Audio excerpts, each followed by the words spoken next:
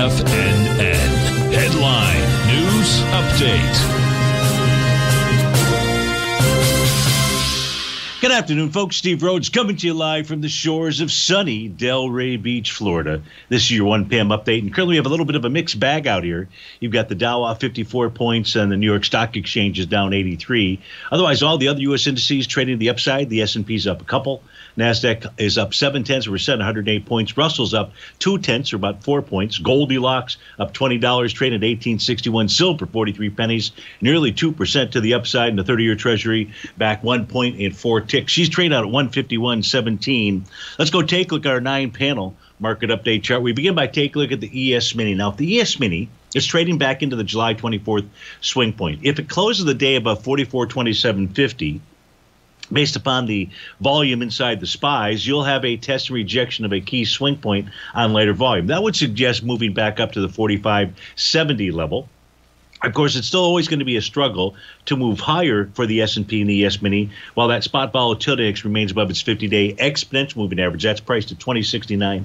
Spot VIX right now trading out at 28.63. In the case of the NQ, she's also trading inside her January 24th swing point, but it would need to close above 14.582 or a test of the low of the swing point. That low of the swing point out here is 13.706. So it has to test either of those to give you some type of rejection. If it doesn't, price is pulling back certainly to support the bottom of its daily profile, but a true rejection would be getting outside of that swing point.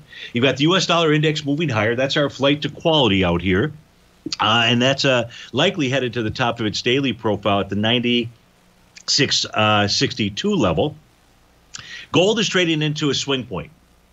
I believe it's doing it with lighter volume. It's trading in the swing point from November the 16th out there, but it closed today above 1863. Volume or not would suggest testing the top of that swing point, maybe taking it out, and that'd be at the 1884 level.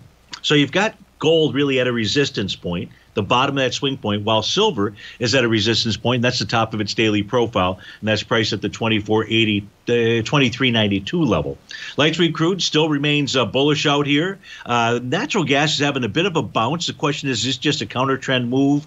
And at this stage here, I'm going to go with the answer is yes. Now, if it closes above $4.48 out here, then maybe it's got some room to run up to about the 444 level.